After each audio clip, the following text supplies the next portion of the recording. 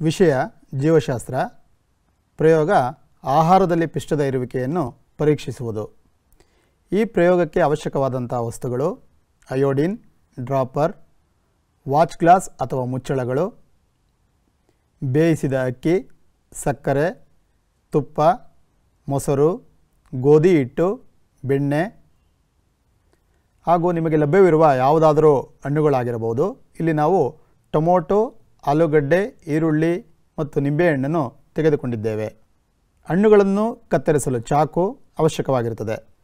ಈ ಪ್ರಯೋಗವನ್ನು ಶಿಕ್ಷಕರು ಅಥವಾ ಹಿರಿಯರ ಸಹಾಯದಿಂದ ಮಾತ್ರ ನಿರ್ವಹಿಸಬೇಕು. ಪ್ರಯೋಗ: ನಾವು ಪಿಷ್ಟಕ್ಕಾಗಿ ಆಹಾರ ಪದಾರ್ಥಗಳನ್ನು ಪರೀಕ್ಷಿಸುವ ಮೊದಲು ಅಯೋಡಿನ್ನ ಬಣ್ಣವನ್ನು ಗಮನಿಸಿ. ಅಯೋಡಿನ್ ಕಂದು ಬಣ್ಣದಲ್ಲಿರುವುದನ್ನು ನಾವು ನೋಡಬಹುದು. ಈಗ ಅವುಗಳಲ್ಲಿ ಪಿಷ್ಟವಿದೆಯೇ ಎಂದು ಪರೀಕ್ಷಿಸಲು ನಾವು ಪ್ರತಿಯೊಂದು ಆಹಾರ ಪದಾರ್ಥಗಳಿಗೆ ಕೆಲವು ಹನಿ ಅಯೋಡಿನನ್ನು ಸೇರಿಸುತ್ತೇವೆ. ಅಯೋಡಿನ್ ಅನ್ನು ಸೇರಿಸಿದಾಗ ಆಹಾರ ಪದಾರ್ಥಗಳು ಕಡು ನೀಲಿ ಅಥವಾ ಕಪ್ಪು ಬಣ್ಣಕ್ಕೆ ತಿರುಗಿದರೆ ಅದು ಆಹಾರದಲ್ಲಿ ಪಿಷ್ಟ ಇರುವಿಕೆಯನ್ನು ಸೂಚಿಸುತ್ತದೆ.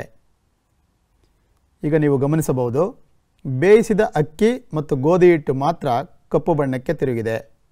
ಉಳಿದ ಆಹಾರ ಪದಾರ್ಥಗಳು ಕಂದು ಬಣ್ಣದಲ್ಲಿಯೇ ಇವೆ. ಹಾಗೆ ತರಕಾರಿಗಳನ್ನು ಗಮನಿಸಿದಾಗ ಆಲೂಗಡ್ಡೆ ಮಾತ್ರ ಕಪ್ಪು ಬಣ್ಣದಲ್ಲಿದೆ. ಉಳಿದ ಟೊಮೊಟೊ, ಈರುಳ್ಳಿ ಮತ್ತು ನಿಂಬೆಹಣ್ಣುಗಳು ಕಂದು ಬಣ್ಣದಲ್ಲಿಯೇ ಇವೆ. ಪಿಷ್ಟವು ಕಾರ್ಬೋಹೈಡ್ರೇಟ್ನ ಒಂದು ರೂಪವಾಗಿದೆ. ಇದು ಅಕ್ಕಿ, ಗೋಧಿ, ಆಲೂಗಡ್ಡೆ ಮತ್ತು ಇವುಗಳಿಂದ ತಯಾರಿಸಿದ ಆಹಾರ ಪದಾರ್ಥಗಳಲ್ಲಿ ಕಂಡುಬರುತ್ತದೆ. ಪಿಷ್ಟವನ್ನು ಸಕ್ಕರೆಗಳಾಗಿ ಒಡೆಯುವ ಕಿಣ್ವಗಳನ್ನು ಅಮೈಲೈಸ್ ಎಂದು ಕರೆಯಲಾಗುತ್ತದೆ. ಮಾನವನ ಲಾಲಾರಸದಲ್ಲಿ ಅಮೈಲೈಸ್ ಸಮೃದ್ಧವಾಗಿದೆ ಮತ್ತು ಮೇದೋಜೀರಕ ಗ್ರಂಥಿಯು ಕಿಣ್ವವನ್ನು ಸಹ ಸ್ರವಿಸುತ್ತದೆ. ಪ್ರಯೋಗದ ನಂತರ ನೀವು ಇದನ್ನು ಪ್ರಯತ್ನಿಸಬಹುದು. ನೀವು ಪಿಷ್ಟವಿರುವ ಆಹಾರ ಪದಾರ್ಥಗಳನ್ನು ತೆಗೆದುಕೊಳ್ಳಿ. ಅವುಗಳನ್ನು ನಿಮ್ಮ ಲಾಲಾರಸದಲ್ಲಿ ಕೆಲವು ನಿಮಿಷಗಳ ಕಾಲ ನೆನೆಸಿ. ತದನಂತರ ಅಯೋಡಿನ್ನ ಕೆಲವು ಹನಿಗಳನ್ನು ಸೇರಿಸಿ.